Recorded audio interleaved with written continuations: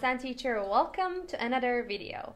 In today's class, we are going to read a story. Yes, I have this book called Daniel Tiger's 3-minute bedtime stories.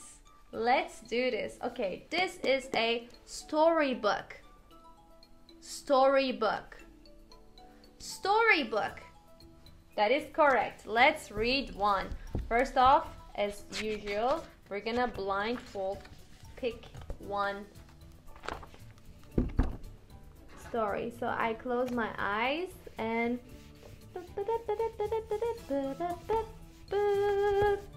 this one. Okay, it is called Going to See Grandpere. Grandpere. Okay, Going to See Grandpere. This is our story. Let's read it together, shall we? Going to see Grandpere.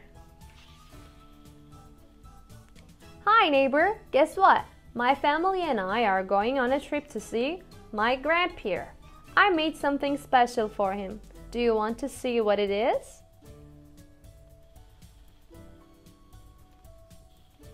It's a frame with a picture of me and Grandpere. Do you think he'll like it? I'm going to pack it in my backpack right now so I don't forget it. Ding ding! Trolley's here. To get to Grandpere's house, we have to go down the twisty road, past the dinosaur park, and then through the butterfly garden. Mom lets me hold the map. After the twisty road, we stop at the dinosaur park. You can go play the dinosaur slide, Dad says. We stomp to the slide together like dinosaurs. Stomp, stomp, stomp!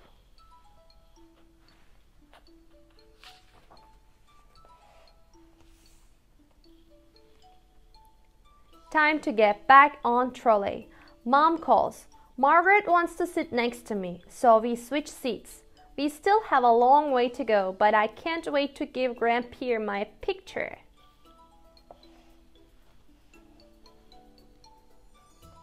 There are so many things to do and see when you're on a trip with your family. Look at all the butterflies. They're so pretty. Hey, if this is the butterfly garden, then the next stop on our trip is...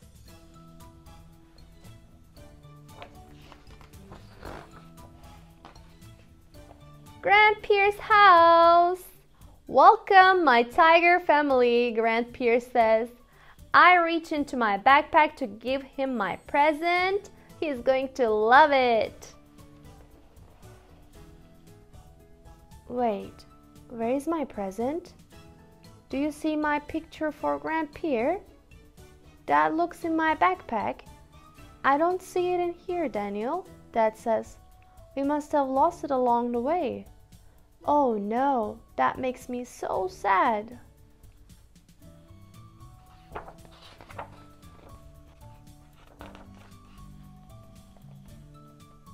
I know you're sad, Grandpere says, but maybe there's something else you can give me. You can give me a great big hug. There's nothing better than a great big hug. Even though I lost Grandpere's present, I'm so excited to visit him. I love being with my family. Ooga mooga!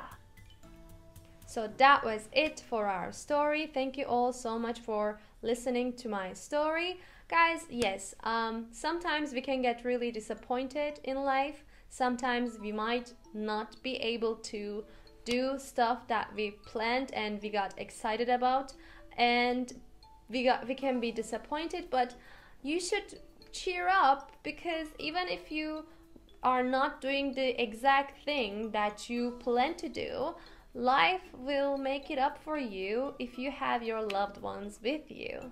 That's why don't be sad, stay happy, stay calm, stay home, stay safe, and I will see you on the next one. Bye.